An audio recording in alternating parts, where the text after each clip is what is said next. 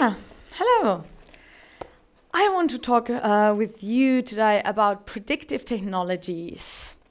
Are they our next unwelcome house guest? What do you think? Or will they help us build a green energy system and a future-proofed energy system for our environment?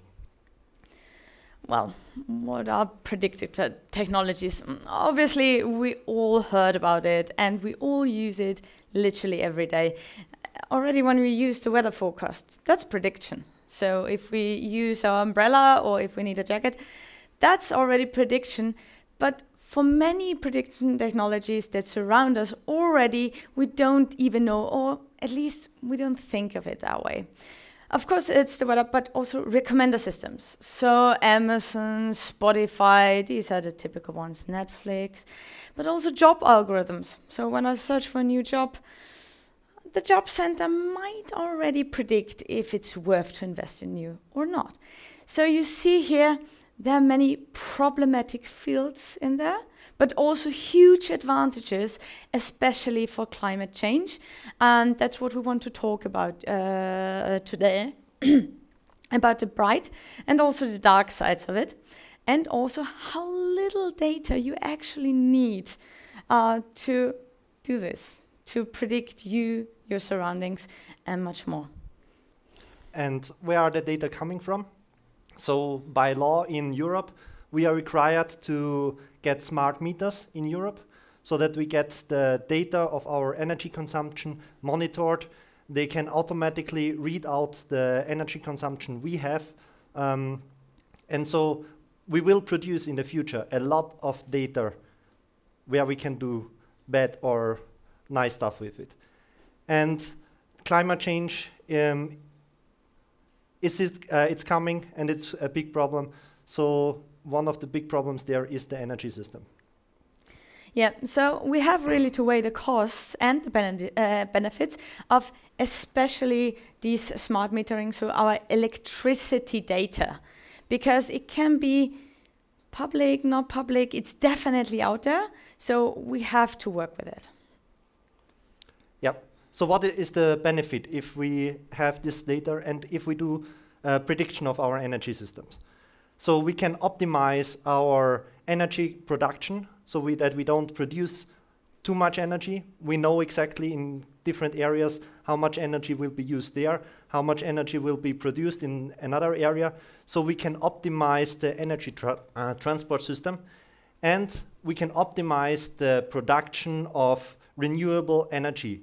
So when we can predict the weather, how much wind we will get, how much sunshine we will get, and we can predict the energy use we have, we can combine this together and try to bring the energy consumption where we have this green and renewable energy available for us. Everything comes with a cost, obviously. And the cost to actually be efficient in using these energies are variable or flexible tariffs. What does it mean? It's not flexible for us, unfortunately. It just means that the cost or the price of the electricity is more flexible to us, which is useful if you can stay at home and say, oh yeah, now it's a lot of sunshine, I'm using my washing machine now. But it's really, really bad if you're already challenge it with your finances, for example. Especially working poor people have a problem because they can't say, well, I wait now for my laundry. No, I need it tomorrow in the morning so I can go to work. And for these people, it can be actually worse. And also, I mean, now you can say, well, then buy a washing machine that actually tells you when to use it best. Well, the investment costs, especially for financially challenged people, might not fit that requirement. So, bad things can happen. Yep, but on the other side, if we have all these appliances and we have the data, we can predict these appliances.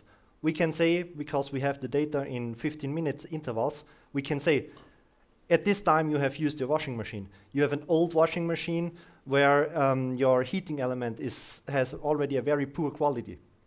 So it can predict, okay, if you buy now a new washing machine which will use the communication with the smart grid to say, okay, I put my stuff in there. I say start whenever there is a good time for the grid to wash my laundry. And we can calculate how long will it take to get back the money from the energy savings you will have with this new machine. We can do gamification things with that. So you can look at, oh, last week I have used this much energy. This week I'm better. Why I'm better? What have I changed? How is my friends are doing? How is my neighbors are doing? And we can see how is it globally doing. Do I save energy or am I spending too much energy? Or also in medicine for elderly assisted living, we can use this to keep people longer at home, especially elderly people. They have a very specific plan of a day. So we can predict when they normally turn on their coffee machine, when they do their laundry, when they're cooking their meals. So we can predict if they don't turn on their their coffee machine in the morning. Has there happened something? Should we call them? And we don't need a lot of investment to build apartments which can support this. And for example, if we say the person starts to switch on the lights more and more in the night, that could mean that he's going to the toilet because he is developing some new disease and should go in for treatment. On the other hand, we have the smart grid. So we need to build a grid that can communicate with each other. The devices can communicate with each other. But if we can predict the energy consumption there, we need less infrastructure. We need less building of high voltage power lines going through the countrysides. We can try to produce the energy we need with renewable energy at the place where it is consumed. And we can try to have not that much non-renewable energy used in our system. Again, the costs. Well, yes, we can really be more efficient and really start saving a lot of energy, but therefore we have, again, to invest a lot, primarily. So many countries in the world have to rebuild their entire power grid system to actually make it happen. And because of the communication devices that you formerly didn't need, you have also higher maintenance costs. But that even makes the risk of attacks and frauds even higher, and also the risk of failures. Just to have one example at least, 2016 in the Ukraine, there was a cyber attack. And 205 people sit in the dark for 3 hours. Well, that was actually not too bad, but that is just the start, and you can do it with the worldwide access. So we need really security and security regulations to have a secure power grid. And also, when he said gamification and stuff, and when our neighbors know what we consume, well, when the neighbors knew what we consume, well, then also companies do, unfortunately. And they normally don't use it to make our lives better, but to make more profit. So they will use more recommender systems. And already in the 2020s, 35% of Amazon's sales just come from their recommending us stuff.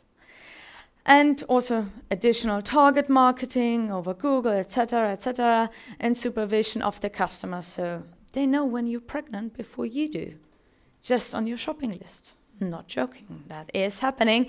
So this could also result in a typical turbo capitalism, which means more energy, more cheap labor, more garbage, more shipping, which results into the same again and again and again. Yeah, but on the other side, we can also encourage or enforce companies to save energy. We can monitor their consumption of energy and compare this to other companies in their field or companies in other regions. And with this comparison, we can try to give them a benefit to be more efficient and to have like a green sticker for their products that they say, okay, we are using mainly green energy. We are trying to save energy. We try to shift our production cycles to times when there is green energy available, and we don't use non-renewable energy. And this can also be used as an innovation driver for the governments to invest into these areas, to bring new energy-saving technologies into companies where there is a lot of energy used, and therefore can be a lot of energy saved in these areas. Again, costs. We were at the companies already, but it can get worse, especially in these times where home office becomes more and more the thing. The monitoring of your efficiency at home or also in the office can be done with your energy data, or at least in some professions. And, well, I don't like to be monitored that much. So, and also not only efficiency monitoring, but also resource monitoring. So, again, we have to tell the companies that they're not allowed to do it. But also, not just as, of course, as an employee. I was already as a customer, but as a customer, it can be time-based pricing, not only for your electricity, but for everything, which again, financially challenged people have even a bigger problem with that. Consumer scoring, we know it from Germany. When you want to rent a flat, they know already a lot about you. I don't like if they know even more about me. And also remote energy control. Thing is, it is a possibility that the electricity company, and you have forgotten to pay once, no electricity anymore. And these are just the criminal companies. So they are criminals. When your neighbor knows how much energy you use, then also other people in the World Wide Web. And also near around you. So if you don't use energy because you're on holidays, something can just come for a short visit, maybe. So, and also ransomware. It could actually be a problem for the utility provider. That happened in Michigan, where a week down, water and electricity, not that good. And you can't be even a criminal yourself anymore. Why? Because you see in the data, when you have like a 40 square meter flat, that happens in my research actually, and you see like everybody's like have the same kind of amount of energy usage. And then there are two people, just with 3,000 kilowatt hours more than everybody else. Two reasons for that: Mariana operations or a really, really cool server system. But it is also used already for policing, so for prediction policing in Ohio. And there they find the Mariana operations. So the future, yes, it can be bad by behavioral analysis, prediction, enhancements, and also this policing. And we have to be aware of that. And it can always be worse. These were just outliners. But can it be better? For sure, yeah, it can be better. But we have to work together to bring it to a better system. And what we need for that is we need to have awareness about it. We need to know what is to be done with our data. And we need legislation for all this data. How can it be used? How should it be used? And what can be predicted and what should not be predicted with all this data. So yeah, all in all together, it's our responsibility to also demand for it, to demand for legislation that this and that this prediction technology can be used actually to challenge the climate change and to make things better and not worse, not for us privately, not for the companies, and so on and so on.